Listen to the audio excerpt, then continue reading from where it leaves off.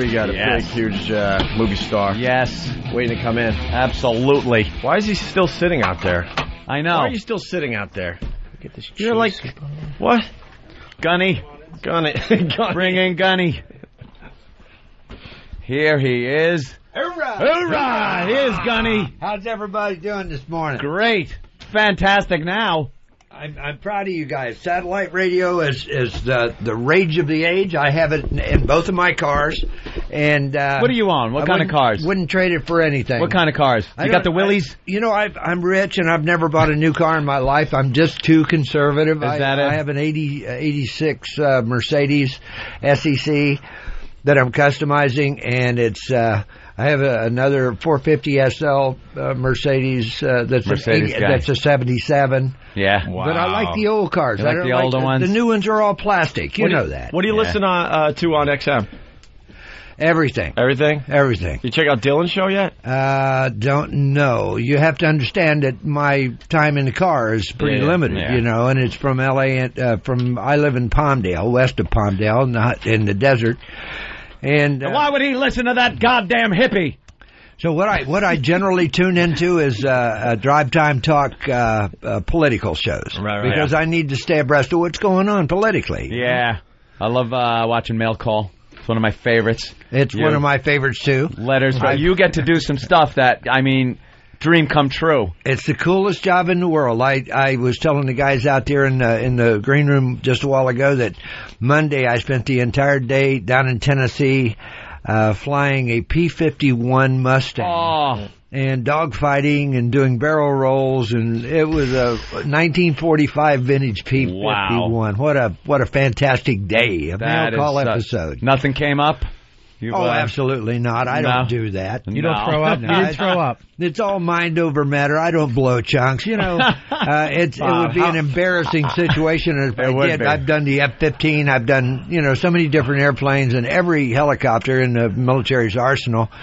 And if I blew chunks, that would be embarrassing. They wouldn't invite me back. No, we got to introduce you to Bob Kelly, because this guy. All you have to say is whatever, and he'll puke. Yeah, he's the worst. I did the Mustang in California for $1,000. Marine pilots will take you up 6,000 feet and give you the stick.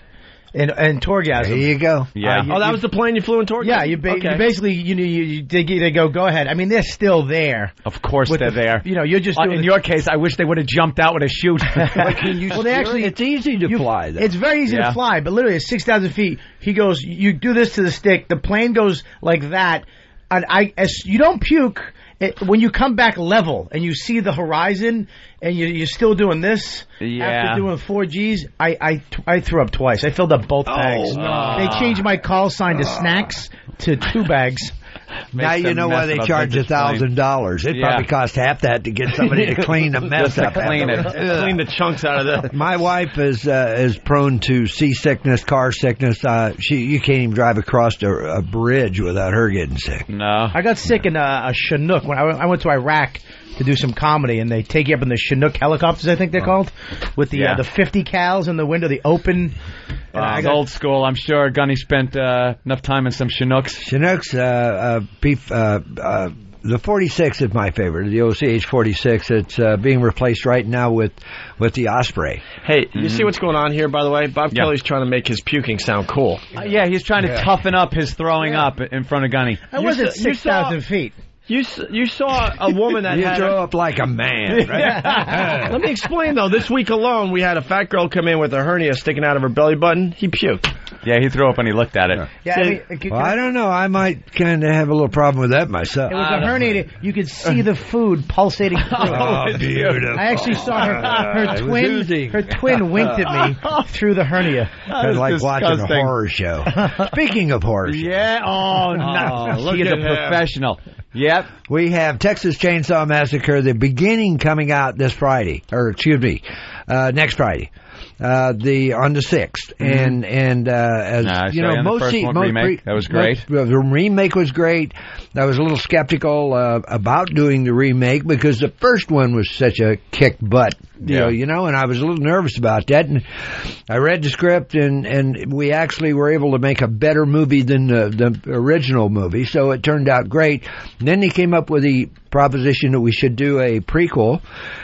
And I was extremely skeptical about that simply because almost every prequel that you see or sequel that you see is riding on the coattails of the original, which was a fantastic show. And then the studios throw together a bunch of crap and expect to shove it down your throat, and you can't stand to sit through more than about 15 or 20 minutes before you leave the theater. Yeah. I'm proud to say that I was giving creative license, and we were able to just make it better and better and better. The script was good to begin with, but before we did each scene, every morning when I would come in, I would sit down with the director and the producers and whichever other actors might be in the scene. We would put on the table everything that we had, and we would throw ideas back and forth until we thought we had the scene as tight and as good as we could possibly make it. Then we shot it. Look at you. I think, and they tell me that the show is better, and I watched it. I've seen it 3 times, and I'm here to tell you that the remake, the Texas Chainsaw Massacre, the beginning is better than the remake was. I heard that too. Now, that's the buzz on the. I read a bunch of stuff on the internet about it, like this week actually. And it's really gruesome. It said it's better than the first one they just did. Yeah. A little bit. Well, it's hard to clean up you got somebody with a chainsaw. It's a little rough cleaning that mess up. The idea of a prequel is pretty good too, to see where you guys came from and how you got so screwed up. What we do is, in the remake, we had Uncle Monty in his little wooden wheelchair cruising around with no legs. How did that happen? Yeah, what happened to Uncle Monty's legs? And the sheriff, Sheriff Hoyt, my character, has no teeth in front. His teeth have been knocked out. How'd that happen? Matter of fact, if you want to go there, how in the hell did he ever become a sheriff? This guy's a bit sick, He's a little off the knot there a little bit, but he's crazy as hell. And how did he become a sheriff? And where did Leatherface come from? Did a crow crap him out on a rock and the sun hatch him, or what? I'll tell you where he came from. He came from a female's body, and he was born, and then Sheriff Hoyt took him under his wing and gave him good guidance and leadership. And he turned out to be such a fine... He didn't take him under a porch when it started raining out? Actually, he was a very protected, guarded individual. Now, because he was special. I just got to ask you about a little bit of your history and stuff. How did you get into acting? What went from the military to acting? How did you 11 years in the Marine Corps. I was a grunt. I was an instructor most of my tenure in the Marine Corps, and got hurt in Vietnam. Got retired out. I kept showing up for work, but they did retire me, and I've been with the Marine Corps for 45 years. I'll be with the Marine Corps till I die. I've been to the Far East or the Middle East 3 times, 2 weeks at a time. The Marine Corps gives me a couple of helicopters and CH-46 as a rule, and off into the combat zone I go. I wear the uniform, the flak jacket, Kevlar helmet. I've seen on Mail Call and other shows where you're in the Middle East, you're with the troops, and are you surprised and flattered of the respect that you get from these soldiers? Because you do. No, I've earned that respect. I'm part of the Marine Corps. I take great pride in serving. I'll never let them down. I'll always be there for them. Nothing quite like jumping up on the hood of a Humvee out in the middle of the combat zone and getting the troops to laugh at your corny jokes, The way they treat you, though, is like you got stars on your shoulders. That's how they like it. I don't know. Because everybody knows me. I spend about 200 days a year with the military, and so these guys all know me, and they respect me because I treat them as they should be treated, with respect. And how did I get started? I found myself retired, standing outside the gate of the Marine Corps recruit depot in San Diego with my sea bag at my side, and that's all I owned in this world, thinking, what the hell am I going to do now, because I have no education to speak of. And then I thought, Hollyweird is just up the road. 40 miles. I can go to Hollyweird. I wrote a script, and I was a good instructor. And in order to keep tired recruits, 1,000 recruits awake and laughing at your corny jokes, you got to be pretty on your toes. So anyway, I was a good instructor. I figured, what the heck? I wrote a script. I went to Hollywood and I did comedy clubs for a year. I was up there doing comedy. And God help the individual that heckled this. Just down in his face. Talk about drive something up the wrong side of your body. Yeah. But that worked out good. And then one of my buddies, and I was sleeping on people's couches, and YMCA was good.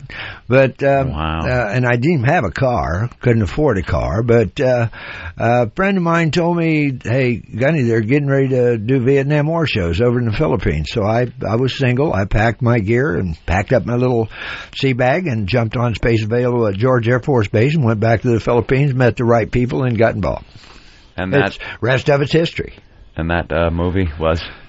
Full Metal Jacket. Oh, of course it was. You're talking Full Metal Jacket. Of course it was. That was film number 5, by the way. Was it? That was film number 5, and in a previous film I had taken, I was technical advisor. Oh, Boys in Company C. Yeah. I think it was before. Boys in Company C, before. Purple Heart, Siege of Firebase Glory, it goes on. But I was able to take a role away from an actor, and they put him on the airplane, sent his young tail back to Hollywood, and I did his shtick. I must have been very so impressed. I knew you could take roles away from actors. Now, since you weren't an actor walking into that, but you'd done stand-up, wasn't that just a one shot of you going around the troops at the beginning, giving your speech? I don't remember seeing a cut, and you had a lot of dialogue there. Want to hear it? Don't doubt. I'll give you the clean version. No, you can satellite. Oh, you're okay with the bet? You can say anything you want to say. Okay, this is not family related. No. It gets nasty. Okay, here you go. I am Gunnery Sergeant Ermey. I am your senior drill instructor. From now on, you will speak only when spoken to. The first and last words out of your filthy sewers will be, sir. Do you maggots understand that? Yes, sir. Bullshit, I can't hear you. Sound off like you've got a pair. Yes, sir. If you ladies leave my island, if you survive recruit training, you will be a weapon. You will be a minister of death praying for war. But until that day, you're pukes. You're scumbags. You're the lowest form of life on earth. You're not even human fucking beings. You are nothing but a lot of little unorganized grabastic pieces of civilian shit. My orders are to weed out all non-hackers who do not pack the gear to serve in my beloved Corps. There is no racial bigotry here. Here we do not look down on niggers, kikes, wops, or greasers. Here you are all equally worthless. Is that understood? Yes, sir. There you go. That's your stairway to heaven. That's his stairway to heaven. Oh, yeah. That's the first time I've done that in about a year. I was going to ask. To see you do that, though, live is like, Zeppelin. Watching Led Zeppelin do Stairway. Yeah. My favorite line in the entire movie was something that I came up with. I lost my way, and I'm not the type of guy that will just stop. I'll continue until I get back on track and then finish the scene. But my favorite line came out of nowhere, and it was, "You look like the kind of person that would fuck a person in the ass and not even have the goddamn common courtesy to give him a reach around. I'll be watching you." And Stanley Kubrick jumped off the camera truck and said, "Lee, what's a reach around?" Use your imagination, Stanley. Poor Stanley. But that was a tremendous show. I loved doing that show, and I wrote most everything that I did in the show. Yeah. And Texas Chainsaw Massacre, I was allowed to do a lot of ad-libbing. Great. So the first time I did the sheriff in the first Texas Chainsaw Massacre, there really wasn't anything written for the sheriff. So I had to basically come up with almost everything that we did. And it got to the point where we would do the scene the way that it was written. Then the director would say, "Okay, Lee, you do one." And they would let me do mine. And it was always mine that showed up in the show. Well, that's what people want to see, That's what they want to see out of you. Worked out great. And I got to tell you guys, if the beginning, Texas Chainsaw Massacre, the beginning wasn't better than the last one, I would not be sitting here, okay? I recommend it. It's a great show. Great, man. Bring your barf bag. It's a bit hard. Yeah, there you go. That's for you. We had over a $15 million budget, and they tell me half of that was spent on stage blood.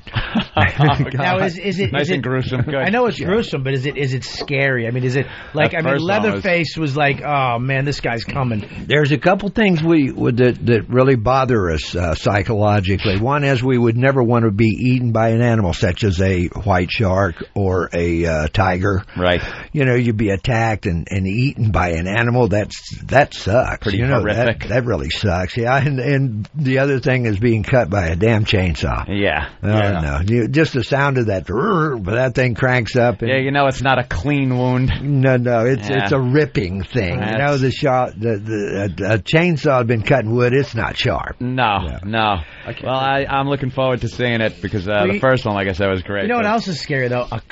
A man with a badge who's psychotic. That's what scares me. A cop, because you know, as soon as you see him, you trust them. That's a cop. You're going to save me. But then to find out he's a fucking lunatic. And he can do what he wants with impunity. And he's bringing to his creepy son. Yeah. Now it's like, oh, I'm fucked. My guy, the sheriff, is, I think Sheriff Hoyt is the second most favorite part that I've ever done. Really? I really enjoy him. I take every role that I do, and I've done 75 feature films, and every role that I've ever done, every character, I always push it to the limit. I try to get it right up where he doesn't go over the edge, but he's right up to the limit. Mm-hmm. Nothing aggravates me more than a director saying, take it down, bring it down a couple of notches, and less is more, which we know is a crock of shit. Less is not more. I don't know who came up with that, but they're full of crap. Guy with a small dick. Yeah, I guess that. Somebody who's sexually insecure. There you go. The guy you're stealing the scene from. But this guy with the big one knows where to go, And the beautiful thing about Sheriff Hoyt is, God, he's a sexually perverted homicidal maniac. There is no over the damn top with this guy, and they just let me go berserk, and I have a great time doing him. He's fun. He's fine. Looking forward to seeing it. Can we ask about your ring? Yeah, I'm looking at that diamond. I can't take my eyes off. That would be the mother of all Marine Corps rings. Wow, yeah. I went to my old ring I wore on my right hand. That's my change pocket, and I wore the emblem off of it over the years. And about 10 years ago, my wife asked me what I'd like for Father's Day. And I said, well, I pretty much need a new ring. We looked all over the PXs and couldn't find, they were the common, usual, not so cool rings. Mm-hmm. And so I sat down and I made a couple of sketches and gave her a pat on the butt and sent her off to the jewelry store, and she had this guy make this thing. It turned out a little bit larger than what I had in mind on paper. I thought you were a rapper. It's the Super Bowl ring of the Marine Corps. Yeah. For you're bigger than life, you ought to have a big ring. But if you're secure in your masculinity, a man can wear jewelry, That's true. How many carats? I don't want to a diamond. That's 4 carats. Oh, wow. But it didn't just, it wasn't the jeweler's born. loop out of your eye, Rich. It wasn't born being 4 carats. It was actually, when it originally was made, it was a half carat. And then every year, every Father's Day thereafter, my wife would take it down to the jewelry store and kick it up a notch, And I do the same for her. So it was an investment, basically. Yeah. Over 10 years, it's evolved into a 4-carat diamond from a half a carat. Do you have kids? Do you have kids? Well, you could call them kids. They're old kids. They're all over 20. Imagine him being your dad, though. Having to wake up, you're late for school in the morning. I don't want to go. Get you just fucked up, boy. Look, it's worse like Great Santini. It's yesterday. The Great Santini done it so much better than I did, though. I was kind of a failure when it come to being a father, simply because I was just gone all the time. And so I would come home. I would be home for a few days, just long enough to get him squared away, get the baggy pants off the boy, and get the skateboard away from him, and the next thing, I'd be on the airplane going away. I'd come home, and the wife would have taken him shopping by then, and he had all brand new baggy pants. Yeah, she was a pushover, and I was the disciplinarian. But problem was, the disciplinarian was always gone. Yeah. So what are you going to do? Did you make him cut his hair? Did he have to have a short haircut? They were pretty neat up until probably when they were 16, 17 years old, and the hair is growing. My son has a lot of hair right now, and I point that out to him occasionally. Yeah. He has too much hair. Doesn't seem like you're very happy about it. Yeah, but so be it. You know, it doesn't do anything. He obviously he doesn't have enough respect for me to go cut his hair. So one of these days I'll have to come home with a couple of big guys, take him down and just cut the dog shit out of his hair. Butcher his ass, you know. Teach him a lesson. Yeah, I hear you. I'm sure that'll work just great. Wow. He'll love me forever. Yeah, don't hold back, man. You can speak freely. Did you hate, I mean, after you were done doing stand-up, were you glad? I mean, compared to acting, I mean, did you just hate the world around stand-up? More money. Yeah. A lot more money. That's the only difference. I love doing stand-up. It's fun. And it's instant recognition, gratification. Yeah, Rich. And what's better, a Chuckle Hut or Full Metal Jacket? No. Well, you know what? No. Well, the thing is, the movies go on and on and on, you know, and like Full Metal Jacket, you know, we did that 20 years ago. I know, it's amazing. And it still goes strong today. There's not a day goes by where I don't sign a number of copies of Full Metal. Yeah. I did a thing for the troops called Full Metal Comedy. Where I went over there. Oh, you just compared yourself. Are you insane? Compare yourself to a legend, you fucking blimp. How dare you? Go puke in the bathroom, you jackass. Put your midget hand down. Okay. Don't point at me with that finger. You use your elbow if you're going to point at me. I have a concept to throw up to you here. Yeah. See what your opinion is. Now, we've done 2 Texas Chainsaw Massacres. Probably are. Chances are we will do a sequel to the prequel. And I was thinking, you know, right in the middle of the last show, I was starting to dribble and droodle and write and think about ideas. I think a huge, tremendously successful show would be a spoof on Texas Chainsaw Massacre, and I was thinking about I would name it. It would be a musical, comedy musical, and I would call it New York Hacksaw Manicure. You know, could you just imagine? All right, who's going to do it? Sergeant, you can imagine Sheriff Hoyt and Leatherface out there dancing around like a couple of fairies. You know, what happened? Start at the. Why don't you yell at him, boss? You angry little Jew. Yell at him. First of all, he just said something about a manicure. So he made the right decision with acting. But here's the thing: he could take that ring and put a dent in my head if he wanted to. Right now. And he should. The other day, a fly. I was watching news in the hotel room, and there was a damn fly, and it landed on my head. And not even thinking, I hit that fly, and it nearly knocked me out. I saw stars for about a minute after that. You know? But this ring is a lethal weapon. I have to be very careful with that. You know. God damn. Well, my point was with that thing is that back then you say now comics make more money now. Because if you go, actors are actually turning into comics. Dane Cook makes more money now. You know how much money Stop he'd with make comics. doing stand-up? If he could fill a club. I mean, he'd make $30,000 a night. But it's only the few. You know, it's only the few. It's the Eddie Murphys and the Whoopi Goldbergs, and it's like, you know, only a few of the comics really do make the big bucks. No, all the rest of them are stuck on Saturday Night Live, making $150 a week. No, that's my point. Back in the old days, there was no money. I got paid $100 a stand-up when I was doing stand-up. And what do you make, Rich? Where was that? That's good. $100 doing stand-up. Are you who are you talking to? I'm Rich Voss. Do you know Rich Voss? Do you know Rich Voss from Last Comic Standing? From Last Comic Standing, or Tough Crowd with Colin Quinn? Yes, I watch. Yeah. Do you know him from it? If you seriously, if you recognize, just walking the street, me or him, who do you think you would recognize more, me or? I wouldn't recognize either one of them. Good answer. Thank God. You, and I'm so glad Norton isn't here.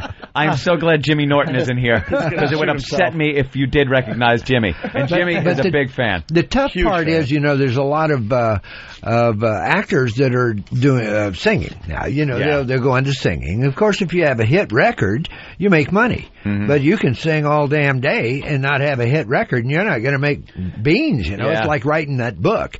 You first of all have to make back the $35,000 advance they gave you before you make a penny. Well, I wrote a book about 3 years ago, and the advance is all I saw. That was it? That was it, you know, and it's a good book, and they sold a bunch of copies, but it's got to be Harry Potter, you know, in order to make money on it. What was it about? Called Mail, Called the Book. And I took a bunch of the old scripts, and I hate to waste my time, and I'm sitting on the airplane 5 hours going from L.A. to New York, and from New York to L.A. and Seattle and Washington, D.C., and I'm wasting my time. So I got all the old scripts from Mail Call, and I went back, and all the research was done already. So I went back and I just did a book. Yeah. I wrote a book and changed everything, of course, as far as dialogue and the way it works. But pictures, put some pictures in there, and I wrote a book, and they've sold thousands of copies. I know I've done book signings, and I've sold at least 10,000 copies of the book. Oh, you didn't see? No, I haven't seen a dime. You got to sell a million. You need a biography. Wow. And the biggest problem is with these actors that are going into like stand-up, for instance. Okay, it should be the other way around, because from stand-up you go into acting, and there's where the big bucks is. Unless you are the main guy on the ticket, you don't make any money. You get the audience warmed up. As well as I do. You've been there, did that. Yeah, I've been there. Yeah, you go and warm up the audience for Eddie Murphy, and what do you get? You get $250, $300, and the fat chick. Yeah, and the fat chick. That's it. But the fat drunk chick. You should definitely write a book, a biography. Yeah, biography. You're in Vietnam, you said, right? Well, I'm going to write a biography, but I'm not done yet. God. Yeah, I know, right? He's not done. I'm so young. I want to wait until I get old. Don't you want to have the money? No, then I want to sit around and write a book, Yeah. Can I ask you a question? I want to wait. Actually, I want to wait until my dad dies, because I have a lot of really filthy, nasty things to say about him, and I don't want to have to do it while he's still alive. He's worried about his dad, not his wife or his kids. You can tell one story for us. You gotta have something. No, my dad had me totally convinced when I was a kid that I thought my name was stupid. Until I went in the Marine Corps, and they pointed out the fact that my first name was Ronald, my middle name was Lee, and last name was Ermey. I thought it was just stupid. Oh no, really? Yeah, he had all of us totally. I mean, you don't call yourself, "Hey, idiot, come here." Well, that's my father, okay, in his drunken stupor. So it was like, that's what I put up with, and that's what I was convinced by the time I got in the Marine Corps, that I was a total loser, a total idiot. And thank God for my 3 drill instructors. They pulled me out of that ditch, cleaned me off, and hosed me down and put me in the right direction, and convinced me that there wasn't much in this world that I couldn't accomplish if I set my mind to it. Is that what drove you into the Corps? Like your I was in the Marine Corps the day I was 17. I was on the bus, man. I was getting the hell out of Dodge. Yeah, I grew up on a farm in Kansas, a little farm, and my dad was an alcoholic tyrant, and he had 6 boys. That might have a little something to do with why he was an alcoholic tyrant. 6 boys. Ooh, can you imagine? 1 year apart. I guess Mom and he didn't figure out what caused that, until it was way too late. 6 kids later, they figured out how that happens. So, and on the farm back in the early 50s, we didn't have electricity. So, well, hell, when it got dark, you went to bed. Well, what do you do when you go to bed? You make babies, right? So he's got to have some entertainment. Didn't have TV back in those days. It's just screwing is all you had to do. That's it. Just go screw your brains out. Wow. Just go to bed. Come on, baby, let's go to bed. Make another baby. Yeah, my first wife was, oh, Jesus, again? Didn't we just do this last week? Excuse me. We have but are television. You abnormally oversexed? Jeez, baby. Yeah. So you talk to your father now? My dad's okay. He and I can't be in the same room for much more than 10 or 15 minutes. He and I believe we're differently politically. We're different. He is one of these Democrats that is totally 100% a Democrat, and I don't have a problem with that. But what I do have a problem with is why are you a Democrat? I ask him, you can ask him who is the president of the United States. He can't tell you. He don't know who the vice president is. He voted for the Democrat on the ticket. He can't tell you what that guy's name was, and he can't tell you what he believed in or what he stood for. All he knows is that back in the 50s, the Democrats were union men, and he's a union man, and the reason he got decent pay when he worked for the the railroad was because they went on strike, and the Democrats backed them up, the unions, and wow. As far as he's concerned, he goes into the booth, voting booth. He and his wife is instructed, and she's a yes lady. And they go in and they punch everything with a D beside it. They will not listen to, if they see something, a political person on TV that might be talking about, I'm running for president and I would like to have your vote and this is what I stand for. Blink, he changes the channel. He didn't want anything to do with that. How old a gentleman is he now? He's 82 and he's not a gentleman. Don't 82. Make that mistake. Okay. I was being respectful. No. I'm an ass. No sense in being respectful. He's okay, but he and I get along fine now because I can kick his ass.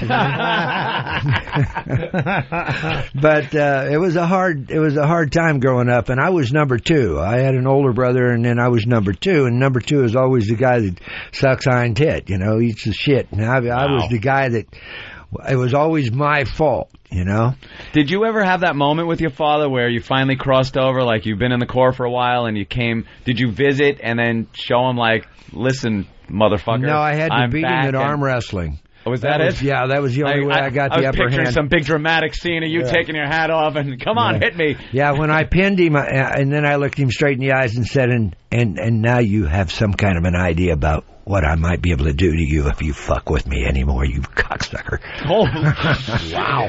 Uncomfortable. But he came around. Dad's not a bad guy. I get along okay with Dad now, but we have an understanding. I have my beliefs. He has his beliefs. I grew up in a Democratic family, but I'm an independent. Yeah. I don't really agree with everything that the Republicans do, and I certainly don't agree with what the Democrats do. But I'm one of those guys that I've remained independent so that I can look at the individual, and I make up my mind, by listening to what his ideas are, and I want to vote for the guy that's going to do the best thing he can for this country. Mm-hmm. What's pissed me off here lately is the Democrats and the Republicans. That seems to me like they've evolved into a situation where they vote for what's good for the party, not what's good for you and I or America, and that bugs me. Well, I just heard about the senatorial vote on. It was the bill for the prisoners. Now isn't that sweet? Now, what are we supposed to do? They've got color TV and air conditioning. I mean, come on, Playboy magazines. What more do they need? And we need to tie up these loose ends. Yep. I mean, you can't keep them in Gitmo for the rest of for the next 100 years. There was a Democrat. Don't remember the state or the name because I heard it on the way in. Who actually voted for this bill. So during the next election, his competitor, the Republican, can't run ads against him saying he, voted down the anti-terrorism bill. He actually voted against what he wanted to do just so his opponent guy wouldn't have ammo him. to shoot at him, right? What the kind of guy? You vote for what you feel is supposed to be right. You think that's what they're doing. You mean you vote with your heart? Would you be saying something like that? I would think you would vote. Some stupid thing like that is like perhaps what you feel is best for the people that you're representing. Yeah. One that cracks me up is Ted Kennedy. I get the biggest kick out of him. Like a pope. I spent 4 weeks in Iraq. I wore the uniform, the flak jacket, the Kevlar helmet. I was out in the field with the troops in the combat zone. We got stuck in firefights. We had shoulder. Imagine one of these motherfuckers. I'm sorry to shot at us. Interrupt you for a second. Though, but could you imagine one of these Al Qaeda motherfuckers who just watched one of his movies, going, "Holy shit, that's the fucking guy." I just got shot by Arlie Ermey. But anyway, I was over there for 4 weeks, and I come back, and I seen nothing but El Primo morale was just going through the roof. And you have to understand, these kids are re-enlisting at the rate of 70% right now. 70%, 70 out of 100 of these kids that join re-enlist in the Marine Corps. So they re-enlist knowing damn well that they're going to go back to the sandbox and fight this war some more. Mm-hmm. Now, that tells me that they must have tremendous faith in their leadership. And their leadership is George W. Bush and the administration and the generals that are in charge, the Joint Chiefs of Staff. Now, I came back watching these kids. These kids were just fantastic. I mean, they're stepped up to the plate and they're getting the job done. Things are happening over there. Trust me, we are winning this war, big time. And I got back, and the first morning I jump out of the rack and I turn on TV, and here's Ted Kennedy saying, "The morale for our troops is at an all-time low in Iraq." And you know what? I didn't see Kennedy over there any place when I was there. And here he was. All I saw was great morale. And all I hear from this jerk is morale is at an all-time low. You know, if it was going to be at an all-time low, that would be exactly why right there. Because, you know, one unit doesn't have any idea what the morale's like 50 miles away in another unit. It may be at an all-time low as far as this unit knows. So Ted Kennedy, somebody of authority in our government, a high prestigious individual, comes on and they hear him saying morale's at an all-time low. The troops are thinking, gosh, maybe my unit's the only unit in Iraq that has great morale. Maybe everybody else's morale is at an all-time low. My God, maybe we should get our morale under control and get it back down where it should be. Well, I hope our military wouldn't listen to Ted Kennedy with much well, you know, but it's our elected officials, these people that are supposed to be, you know, knowledgeable and intelligent and sharp. It seems to me like I'm not real pleased about the administration. I mean, I would have rather had somebody to vote for last time. Yeah, you know, absolutely. For president.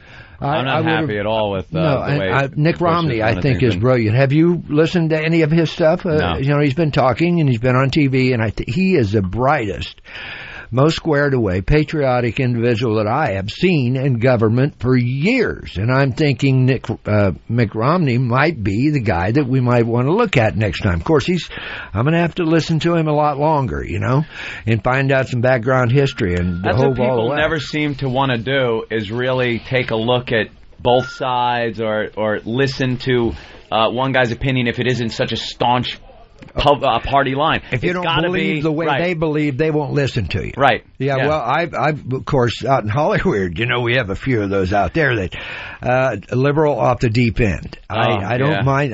Barbara Streisand's one of my favorites, who writes on her blog and lives in her gated house, never goes out to see what the real world is all about. Yet she knows what solves everything, how everything should be run. That's where I'm different. I do get out in the real world. Yeah, I spend half my life with the troops. I take the word of somebody that's been around and under fire with the troops than I will any politician or entertainer. I found out that you're very polite, and you will stand there, independent or Republican, will actually stand there and listen while a deep end, far off the deep end on the left, liberal tells you all about how he feels about it, and this is the way that I see it, and that. And then and you'll listen to him for 5 or 10 minutes doing his thing, and then when it comes your turn to explain how you feel about it, you get about one sentence into your explanation, and they cut you off. They literally will not listen to you. So how can they make an opinion? They can't. You know? I think we have a problem like that, though, on both sides, with the far right and the far left. I think both sides you get. I agree, but on the far left, it's worse. Yeah, it's worse, and they don't have a lot of common sense. I found that out. That's you know what a lot of their talk shows are gone. Kill them all. Just kill the bastards, line them up, just dig a big old hole. You know, as a matter of fact, we could make something out of them and possibly build that wall down on our southern borders with those bodies. With the bodies of the nobody want to come near that stench and that fly mess and maggots. I love this guy. But you know, that's another thing that cracks me up. Here we are faced with an invasion from the south, and I do mean an invasion. They've closed down all the half of the emergency rooms in Southern California are bankrupt. They've closed them down. Yeah. And if you do have a problem, like I had a situation where I had a blood clot and I was paralyzed on the left side, and I went to the emergency room. You realize that out there the illegals are given free medical care only if they go to the emergency rooms. So if they have a cold, they go to the emergency rooms. I took a number. I was number 87. And I sat there and I waited and I waited and I waited, and here was these little Hispanic kids with the sniffles, and that is ridiculous, and we need to do something about it. But I have a solution, and it's the simplest thing in the world. Why not enforce the damn laws that we have on the books that says you can't hire them? Is anyone asking for anything more that isn't in place already? It's like that's why it's called illegal. I hear this illegal multi-billion-dollar wall thing. What's up with this? I mean, come on. They dig holes, for Christ's sakes. Yeah. They have holes that they've dug under the border that are 1,000 feet long. Huge tunnels, Yeah, huge tunnels. And do you think a wall is going to stop them from tunneling? What they need to do is, I did a show here last year before last. It was the blimp. And they can take this blimp that they've come up with. It's lighter than air type blimp. You can't shoot them down. You punch a hole in it. It slowly leaks out, and you'll have to bring it home. But it doesn't just crash. Now, they can take these blimps, and they cost about a fourth or a tenth of what a helicopter would cost. Plus, a helicopter, it's up there for 3 hours, and it has to come back and get maintenance and refueled. This blimp can go up. You can put 2 crews on it. It can stay up there 3 days. It's got 2 little Piper Cub engines. It burns nothing for gas. You can put all the optical equipment and heat registering, what do they call that? Infrared and all this. And it can see 100 miles in each direction. Jeez. How many would we need, And that's all we really need to do is have somebody up there. We don't need to put more border patrols on.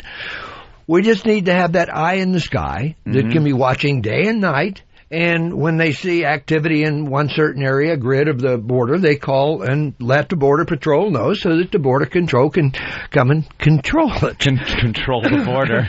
But it would be the simplest thing in the world, wouldn't it? And they're talking about this multi-billion-dollar wall. What's this big-ass 40-foot-high concrete barrier? That reminds me of there was a similar situation between East and West Berlin, weren't there? Yeah. And we didn't like that, did we? Very well. We didn't like that too much. Well, hopefully they'll consider that idea, the blimp. The blimp, it's so simple. It's such an old idea, yet it works. It's put advertising on the side, like right? The Super Bowl. They can sleep in it. Nike. The gondola, is huge. You can sleep in it. Yeah. There's sleeping quarters, so you can have 2 crews up there and stay up there 2 days in a row. Not like a helicopter. Go out for 3 hours and come back. Go out and come back. The people jumping across the borders are watching these helicopters. When they leave, they know, well, they're gone for a couple hours now, so we're wide open. Let's go, boys. Charge. Blimp would be quiet. Yeah, blimp is totally quiet. I say you fill a few up with hydrogen like the Hindenburg and crash them right into the illegal aliens trying to... We don't need to do that, but and another thing is enforce the law. We have laws in the books that says you can't hire an illegal alien. But you can't hire... You try to go over to another country, say Great Britain or France or any other civilized country. You go over there and try to get a job. Would I want to do that? No, but try it. You can't do that. Give it a try. They won't let you work, Yeah, but the Americans won't do the jobs the Mexicans will do here, though. That's the thing. No. See, you have that wrong. You've listened to Ted Kennedy too much. He's my uncle. He says that the illegals come across and they do the jobs that no Americans will do. But he leaves off the last part. For $2.50 an hour. Right. Of course Americans will do those jobs, but not for $2.50 an hour like the illegals will. That's the difference right there. So Can you just go to a Marine base and get a tank? Could you personally just walk in and go, could I get a tank? I want to drive. I could use one. I could probably go on any Marine base that has Abrams A1 battle tanks, and I could probably let me use one. Say, could we go for a ride? And they would be more than happy to load it up. Fact maybe that you shoot have a couple that of rounds at your disposal is hysterical. I love it. I love the fact they should just let every illegal know that that's possible. That Arlie Ermey might be somewhere in a tank right now. And then release tapes of this program to them to let them know that you might be out there in a tank. You know, I have all the respect in the world for the folks that have come over here legally, done the paperwork, and done it right. My son married a Filipina. My wife's a Filipina, and I kind of was wanting him to. I was kind of pushing him in that direction. So he's been going on vacation with his mom for the past few years, and he finally fell in love with a old family friend, and they got married in January. Do you realize that they're still working on her paperwork, and they haven't been able to get her back yet? Wow. Now, and they're married. And they're married. So here, meanwhile, we have all the illegals flooding on board, and the big question is, do we give them driver's licenses? Do we give them education? Those are already decided things. Of course we do. But how about my son's wife? That's what I'd like to know. They have tunnels you can get her through. I should have done that. I should have just brought her to Mexico and just whisked her across the border. You could probably just get a bunch of, like, some elite squad, rappel down, grab her up, chop her back in. But it's aggravating. It's just aggravating to know that, you know, we're doing it the legal way because I insist there's no other way as far as I'm concerned. But in the meanwhile, we got all these people that are totally violating our laws the minute they step across our borders. Do you realize that Vicente Fox, of course, has been dumping his garbage in our backyard ever since? Yep. He's got a rapist, a 3-time committer. What does he do? He doesn't commit him to prison because then the Mexican government has to feed him. Yep. You are going to America, young man. There you go. And they escort him up to the border, and he comes over here and rapes a few people over here. Have our criminals. And they say a good 30% of the people in prison in California are illegal aliens. Come on, give me a break. Why are we supporting these? Why are we putting up with this crap? Let's just raise taxes so we can give them all color TV and they're personalized in their rooms. It is aggravating. It is. It's aggravating. There's so much wrong going on in this country, and it seems like the Democrats and the Republicans, the left and the right, are doing everything they can. They're jockeying for that vote. They want that illegal, that 12 million votes. And they're willing to sell us, the American people, out to get that 12 million votes. And it's disgusting. I'm starting to really get upset with them. But there's some good things, too. You know, the government does a lot of great things. And I'm proud of our government. We do have the best government in the world. I've lived in a lot of foreign countries, and I'll tell you what, give me America and give me this government any day of the week. Just a few little problems. And that's Texas Chainsaw Massacre. And that's what the movie is about. Right. Texas Chainsaw Massacre. And that's what the movie's Texas about. Chainsaw Massacre, guys. Oh, my God. Hey. My God, but I'm serious about Texas Chainsaw Massacre. Yeah. It's better than the other one, and if you enjoyed the last one, which was a raging success, you need to go see this one. And this one I get to go totally berserkian. So I would get the DVD of the first one first, and then go to the movies and see the second. I would watch the remake first too, and then you have all these questions. You know, well, how'd this happen? How'd that come about? Whatever happened for this? You know, so I recommend that. But by all means, go and see Texas Chainsaw Massacre on the big screen. All right, very good. Thank you so much. It's been a pleasure to have you. Guys, thanks for having me on board. It's been a pleasure being here. Semper Fi. Y'all have a great rest of the day, okay? Hoorah! No, we're off the air, too. Thank you, Arlie. Good to go. All right. Can we all get pictures, or you got to run out of here? We can get pictures. All right, cool. Jimmy, ready to get sad? I don't want to be sad, Opie. You got to be sad. Let us rub it in. Hoorah, Semper Fi. This is Gunnery Sergeant Ermey, United States Marine Corps retired, and you are listening to my pal Little Jimmy Norton, the scumbag El Primo. There you go, Jimmy. We didn't forget about you. Oh, that makes me happy. How great is that? The scumbag El Primo. Do you know that should be my fucking... Can you get me that? Because that's my outgoing message from now on. Scumbag on my phone. Primo. Scumbag El Primo. El Primo. Hoorah, Semper Fi, do or die, hold them high at 8th and I. This is Gunnery Sergeant Ermey, and you are listening to my pal Little Jimmy Norton. He is the kind of guy that would fuck a person in the ass and not even have the goddamn common courtesy to give him a reach around. Hoorah! Leave your message. That's the outgoing message. Isn't that great? It's fucking great. Hoorah! Semper Fi, do or die, hold them high at 8th and I. This is Gunnery Sergeant Ermey. Hey, you are listening to Opie and Anthony, and you best keep listening. Don't make me come over to your house, knock on your door, drop you down for 25, scumbag. There you go. What was he saying? Something high, eighth and high. Like, those guys have such a lyrical way of speaking. I know. Thank you for doing that, man. E-Rock or whoever did that. I love it. We'll talk to you a little later after we're done with one of the greatest film characters ever. Arlie Ermey! Good morning, girls. Welcome back to the Opie and Anthony show, sir. It's always a pleasure. Last time you were here, we went deep with you, sir. Talking about your upbringing and everything. Well, everybody's got a background, everybody's got a history, right? Mm-hmm. So I don't have anything to hide. Do you get sick of Full Metal Jacket, like people questioning you on that, or like when you did other stuff like Mississippi Burning? Do you kind of wish people would concentrate on the other stuff you've done too?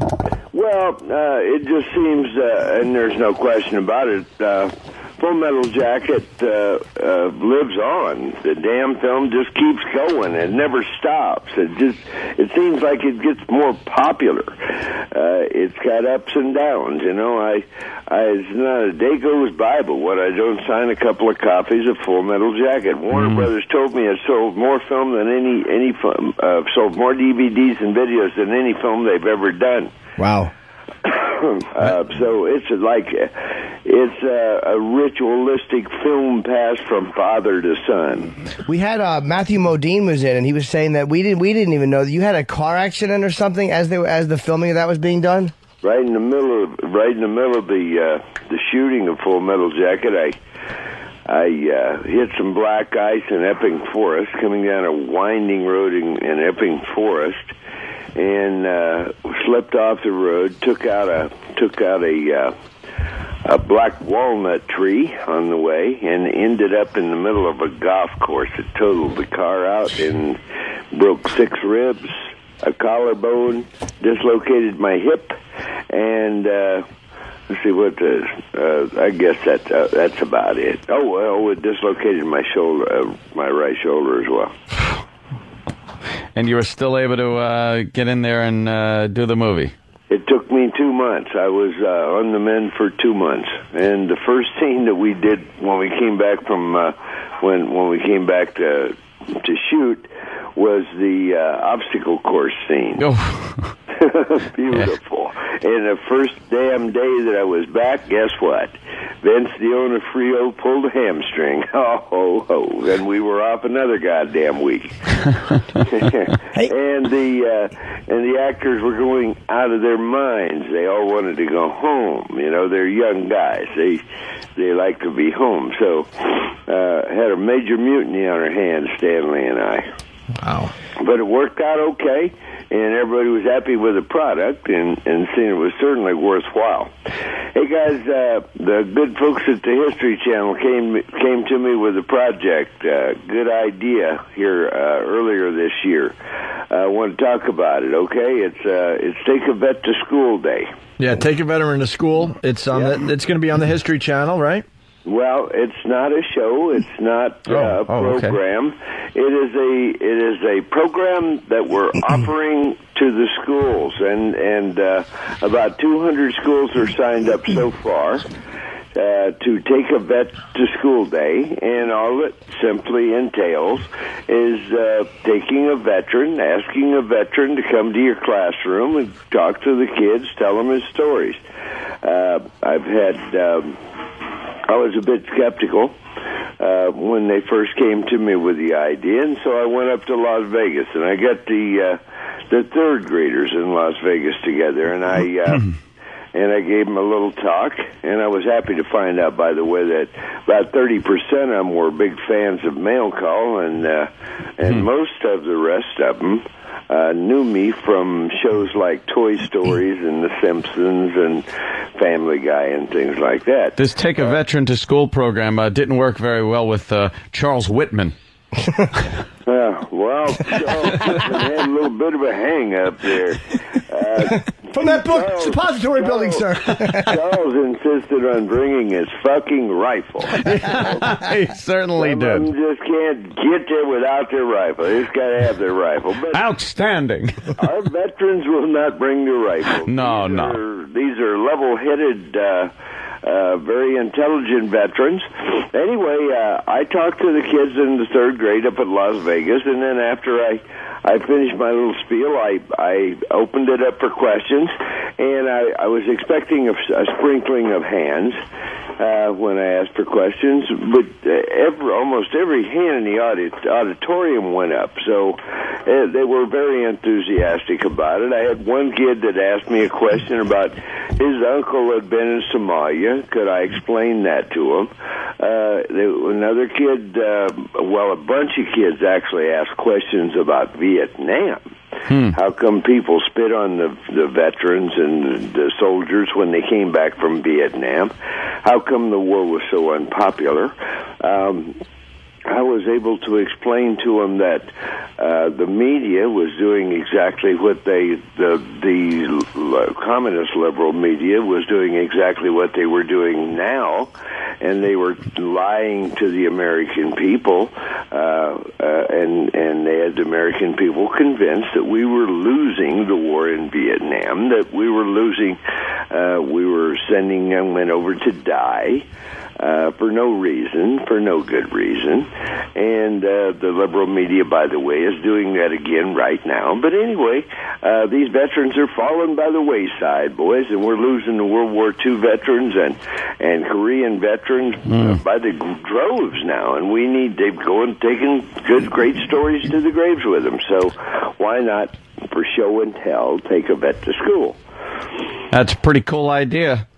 It works, Opie and Anthony, it works for the vets, too. It makes them feel better. It makes them feel needed. You know, they get to air their feelings. But anyway, it works both ways. It's a good program. Arlie, I got a question for you off the subject, which we will. Absolutely. I just reading something here, and it's very interesting to me, and I didn't know it. It said you did study drama at the University of Manila in the Philippines, and it said that Coppola cast you in Apocalypse Now while filming in the area? Yeah. What did you do in Apocalypse Now? I was a helicopter pilot. Yeah, I did not fucking know that. That's because I'm young and handsome back then. Well, you're actually... I had jet black hair. I was built like a stud. What scene are you in? Are you in when they're playing Shall We Dance? Is that this... I was a helicopter pilot while Duvall was talking about Charlie Don't Surf. Right. It was my chopper, and I flew in and blew up a bridge where there was a car crossing the bridge. I remember that. Yeah. So and I was also assistant technical advisor of the show. Oh my God! So I was involved with that show. Apocalypse Now is not one that I'm very proud of, because every Vietnam veteran in the world hates the Apocalypse Now because it made us look like a bunch of real nitwits, to the dopers and druggies and idiots, you know. However, I was there, and I did need a paycheck, and so I was on board. I love Mail Call. It's a great show. We're changing that around. We're the History Channel there again came to me about last of 06, and said we need to make some adjustments. It's a good show, but we've got 100 episodes in the can. When cable channels get 100 episodes of a show in the can, it's time to start looking around for something else. So we're shooting in HD now. We're shooting 1 hour shows.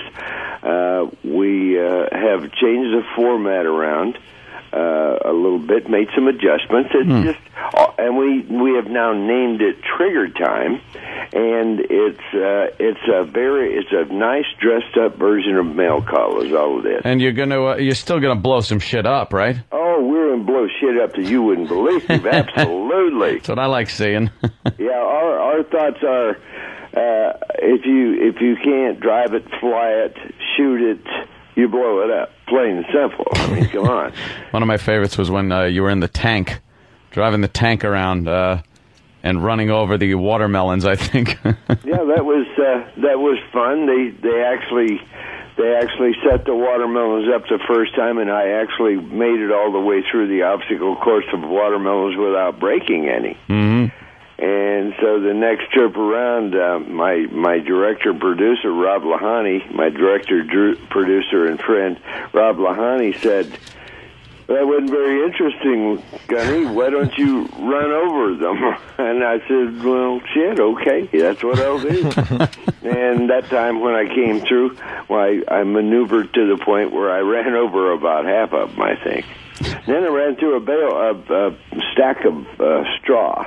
Yeah. It was an interesting day. That was one of our, that was one of our very first shows. You've been watching for quite a while. Oh, for a long time. 5 years ago. Watch you drive that Jeep across that lake with the tarp. And, we sunk that Jeep, you know. Yeah. We accidentally sunk it. We were that was supposed to come off without a hitch, and we got ready to pull that. It was a lake out in just a few miles from the house here, and we got ready to come out, and we took the tires. The tarp, we put it in four-wheel drive, and the bank was a little bit steep, and of course it was wet and slippery. So when I started coming up the bank, what happened was the damn front tires wrapped the canvas up around the tires, and it killed the engine. And then the shit started slowly sliding back into the damn lake, and we sunk the damn Jeep. Oh, well, shit happens, right? Yeah. all the time. Hey, Arlie, do you have any East Coast plans, too? Because I'm Jim. I'm in the studio a lot, but when you came in, I was away, and I'm very annoyed. Oh, well. I'm very hurt. Next time, you're going to have to be a bit more prompt, aren't we, Jim? Well, no, I was out of town. I was in Pittsburgh. I wish I wasn't. Oh, excuse me. Yeah. Okay. You were out taking care of other business. Oh, yeah, I was working. Yeah, okay. You miss Arlie. You were prostituting yourself in Pittsburgh. What the hell were you doing in Pittsburgh anyway? I'm a stand-up comedian, so I was fucking in a mediocre fashion trying to entertain people, and I was very I've done that myself. I went into that. I did most of the comedy clubs in L.A. before I decided to do movies. Oh, we got a comedian. You did stand-up? Yeah, I did stand-up. Laugh, you twinkle-toed communist cocksucker! I did any fucking thing to make a buck. I was starving. Marine Corps retired me, and my retirement check was humble, and you couldn't live on it. So I had to figure something out, and I didn't have a good education, so I went up to L.A. and I wrote a script, and I started doing the comedy clubs. I did it for about a year. Oh, wow. Do you remember any of the jokes you told back in the day? I would love to hear one. No, I just told stories about my experiences, you know? Yeah. Did the crowds like them? Huh? Did the crowds enjoy them? Oh, yeah, I got some laughs. The guys had me back. I mean, I was pretty popular. I was doing really good, you know? And then one night a buddy, but I was still living in the YMCA, and my buddy came and told me, "Hey, Lee, guess what? They're shooting Vietnam War shows. They're going to shoot them over in the Philippines. You should go try it out." And so I packed my humble little sea bag, went down to George Air Force Base, which is local here, and I flew over to the Philippines Space Available, and got involved. Yes. Now, is this you were doing? Thing you know. I'm sorry. When were you doing comedy? Was this the late 70s? It was early 70s. Oh wow, man! 1971, 72. You were doing stand-up in 70. How great! Did you ever see I guess you did the Comedy Store on Sunset? And I guarantee you nobody heckled me. No. Yeah, right. Did you remember seeing guys like Pryor or anybody else like that work out? Yeah, I knew most of the guys. Wow. How cool was that? That's something. That is amazing. I had no idea. Yeah, they weren't even very famous back in those days, you know. Sure. But anyway, it was cool. It was an interesting experience, and it was basically a step in my life, a stepping stone for me, and it really paid off, and it worked out. And if you watch shows like Texas Chainsaw Massacre, I write most of my own stuff, and I rewrite everything. If there's no goddamn jokes, boys, I got to rewrite. You know. Well, there was a beautiful, funny, even in Full Metal Jacket, there was such a liquid delivery. It was really perfect, and it was funny in a really like harsh, barbaric way. The dialogue you had. I wrote all of everything I said in Full Metal Jacket. I wrote. It was really great. That's my kind of stuff. It's just that was the kind of stuff that I would do when I was doing the stand-up routine. The one thing that kills me and Jimmy constantly is how you hold the donut. Yes. When you pick it up out of Private Pyle's footlocker, and you're holding it like it's a piece of disgusting shit. Well, the way I described it was I should hold it as though it were a disease. I didn't want to get it too close to my face. And you know what was great? That's perfect. When you first see it, before the audience sees it, you go, "What the fuck is that?" Like, people think it's going to be an explosive device, and it's a fucking donut. But that was funny shit, wasn't it? Oh, hell yeah. Hilarious. I mean, it's kind of a bit dark. Yeah, but a bit. Extremely funny. I mean, you look like the kind of guy, and this is a line that I came up, and it was my favorite line in the show. And it was, you look like the kind of guy that would fuck a person in the ass and not even have the goddamn common courtesy to give him a reason. Common courtesy. that would. And that's the way drill instructors talked, and they still talk like that. But back in my time, it was more descriptive. You might add. I mean, sure. I wrote lines in the show like, "God has a hard-on for Marines." Good Lord, that's so descriptive. You can always almost visualize. Yeah. Hey, did you ever? That's really nasty. And I was waiting to get struck dead after I wrote that line, but it didn't happen. God has a sense of humor then. Hey, did you ever think of doing? I'm sorry to interrupt you. Did you ever think of doing, because you really have an interesting life, and obviously you're a funny guy, and you can talk about anything, like a one-man show of some sort where you're just kind of sitting there telling stories about your life, whether they're military or about your father? I mean, I think that would be really funny and very interesting.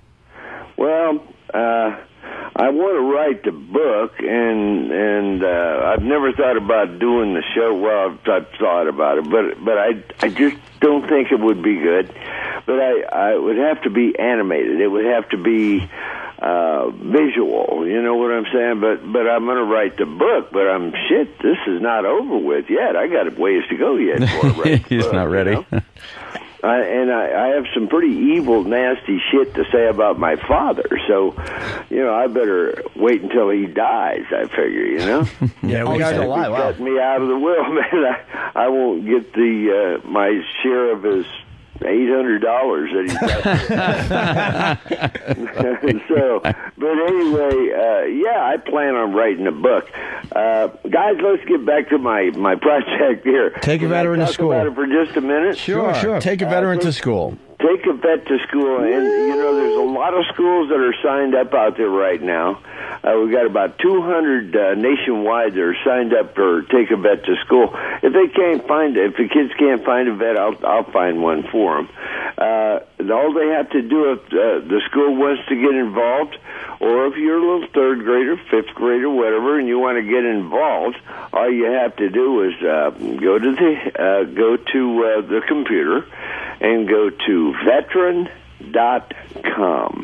And it will take you right to the website. The good folks over at the History Channel will be more than happy to send out a little packet that explains everything that you need to know to get involved with this program. Okay, so there we go. I got it out. Fantastic. Now we mess around, guys. And also, I'm going to give out your website, too. Your website, which has a lot of the information for you on it. ArleyErmey.com. Arley Ermey. Let me spell that for people. It's RLEEERMEY.com. RLeyErmey.com. Yeah, I'm not one of those actors that hides or keeps a low profile. If you want to find me, you can find me, and generally you can find me in an airport near you, because I travel all the damn time. It seems like I'm on the airplane probably 3 days a week. I'm heading out in a few more days. I'm going to Pittsburgh. Oh wow! And we're gonna work with the good folks at the History Channel on the Take a Vet to School Day. Then I come back. I've got one day off, and I head to Okinawa and Japan. Wow! I do that every year. I go to Okinawa and Japan, and I speak. I'm the guest of honor. This year, I'm invited to speak at 15 Marine Corps birthday balls over there. By the way, folks, November the 10th is the Marine Corps birthday. We are 331 years old this year, so make sure you celebrate. All right. Arlie, hold on one second. We got Bill from Cleveland on the line. Bill, you're on with Arlie Ermey. Arlie, you're a great American, and the story you were just talking, or they were mentioning on the donut in the scene in the movie. Uh-huh. We had a similar instance. Being in basic training, we had a surprise inspection. We had a bit of candy and snacks. One guy put it in his footlocker. He took the rap for everybody. And they just went absolutely ballistic when they found this stuff in his footlocker. Oh, absolutely. See, most civilians that have never been there and done that really don't understand the importance of diet to a drill instructor. I mean, he's trying to mold and shape these people into finely honed machines, Marines, and here you got this kid that's already a bit overweight. He's a disgusting fat body, and the son of a bitch is sneaking chow into the barracks, and he's trying to slim this guy down. It's a big to do, right? Oh, absolutely. And once you're removed from it, you can think back and say all that stuff they tried to beat into you was for your own good. Well, and then you can also see the humor in it after it's over with. Absolutely. All right, Bill. Because, I mean, I owed my drill instructor 1 million step-ups. We had a step-up board outside his Quonset hut, and I owed him 1 million step-ups. And when everybody else sat down for reading and writing period in the evening, I would show up to his doorstep and start doing step-ups. When I left boot camp, I still think I owed him something like 250,000 step-ups. But when you look back on it, you think, wait a minute, here I owed this guy 1 million step-ups. There's no possible way that anybody could ever do 1 million step-ups. Shit, you'd kill yourself. But this guy, that's what he awarded me for what I've screwed up, and he awarded me 1 million step-ups. Holy dog shit.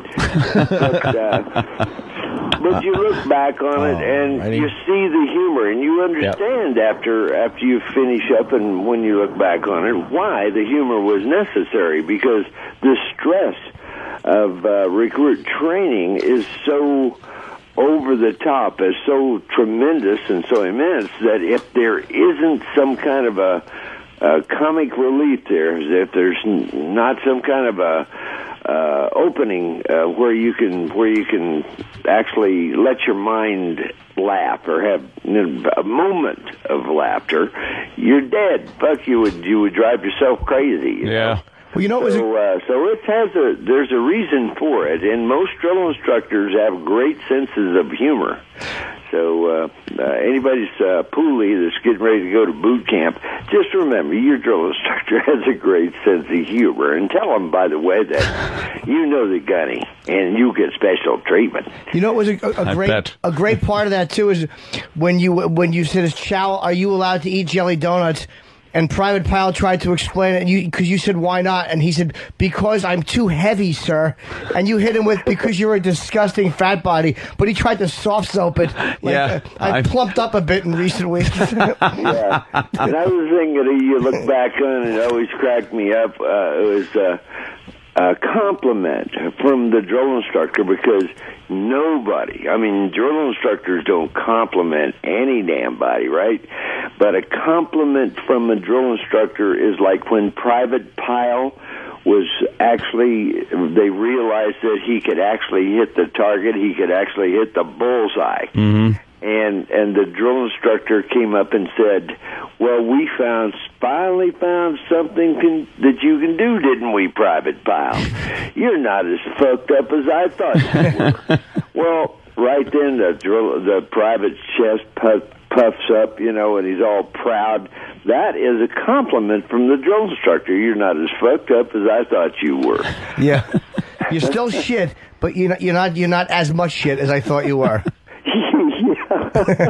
I want that hit so spotless, spick and span, spotless and squared away that the Virgin Mary herself would be proud to go in there and take a dump. Now, exactly. Period. That's another one of those visual things. Yeah.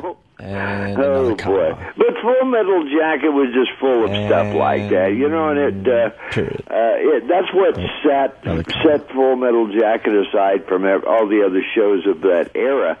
And I was given the gift of rewriting the show with Stanley Kubrick, Stan the Man. And I in my mind, I was saying, this is the opportunity of a lifetime. This is the opportunity of my lifetime, and I better not screw this up. And we worked hard on this show. Well, but it really paid off, guys. Who would have known better than you? Absolutely. Arlie Ermey, thanks so much, man, for giving us a call. And remember, take a veteran to school.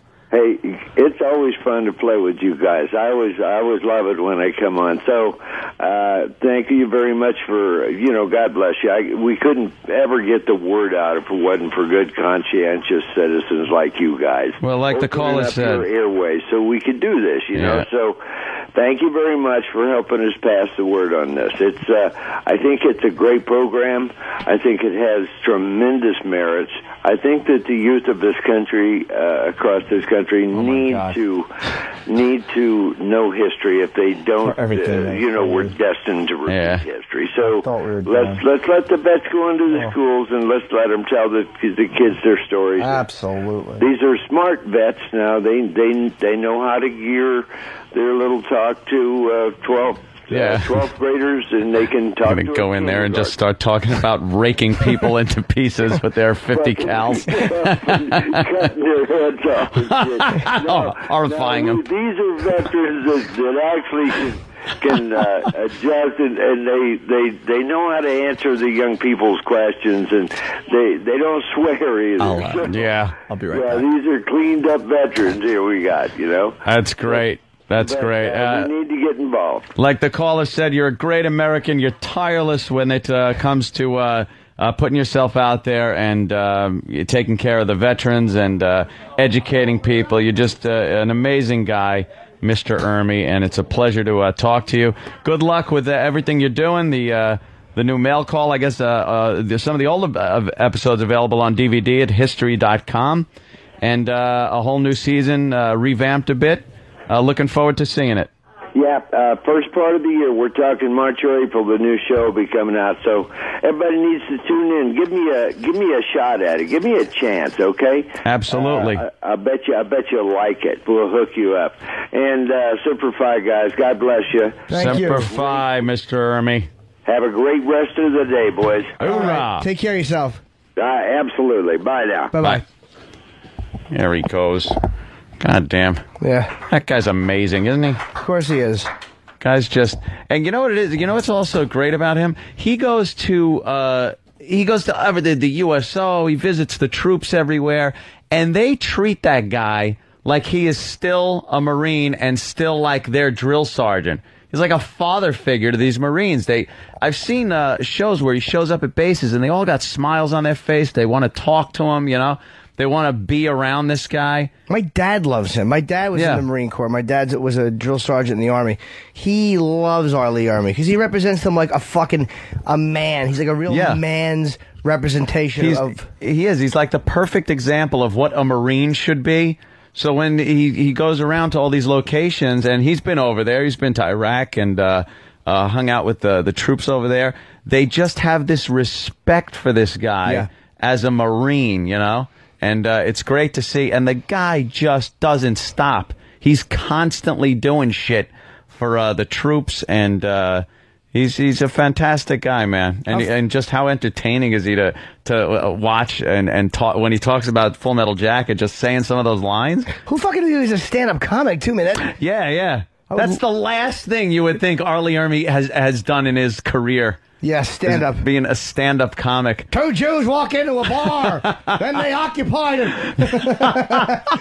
Fucking Arlie Ermey doing stand-up comedy. An empty boat. First fucking heckler. Choke yourself. What the fuck is that?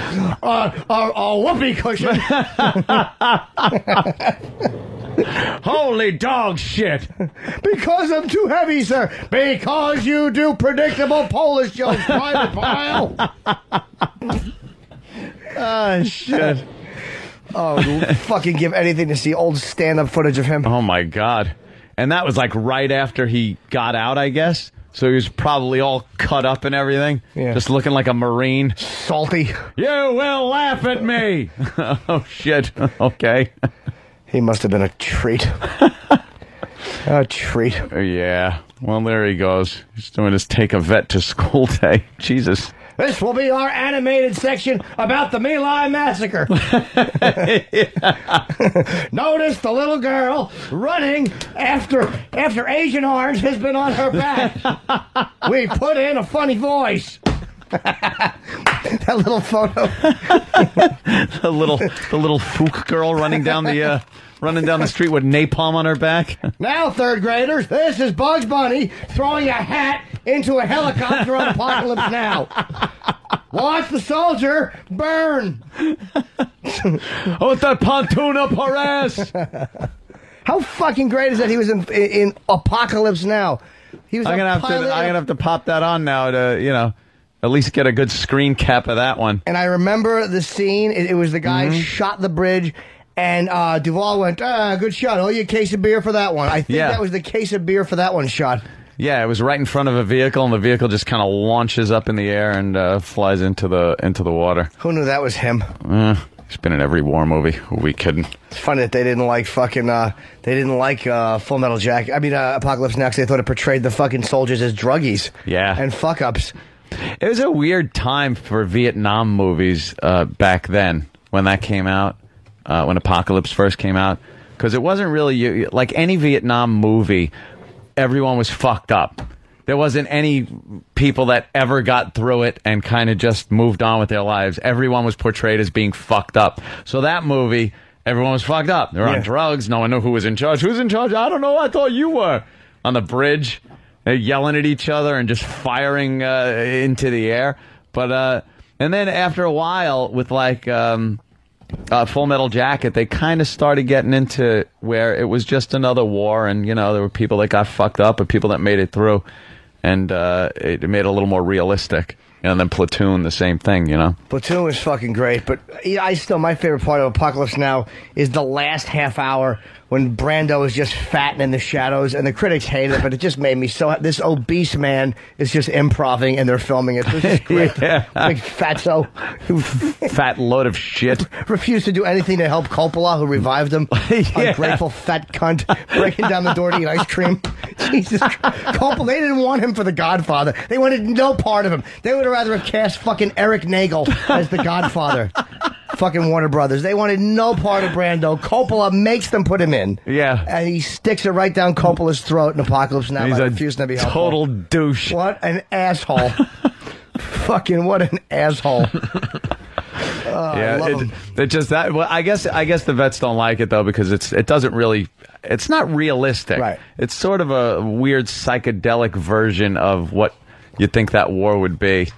But the ones then they started getting as the war got further away and they got more info and you saw that these guys that came back. Some of them became owners of businesses and shit. Then it kind of became more realistic. Yeah. And I think Platoon was probably one of the best Vietnam movies made as far as realism goes. I think my favorite moment in Platoon, besides Sergeant Barnes, is when fucking Keith David is fucking saying that Charlie Sheen's a crusader, and he goes, "Rich always fucking over the poor, always has, always will." Yeah. I love that. The finest actor. Makes me very happy. Yeah. All right, well, movie quotes. I have to tinkle.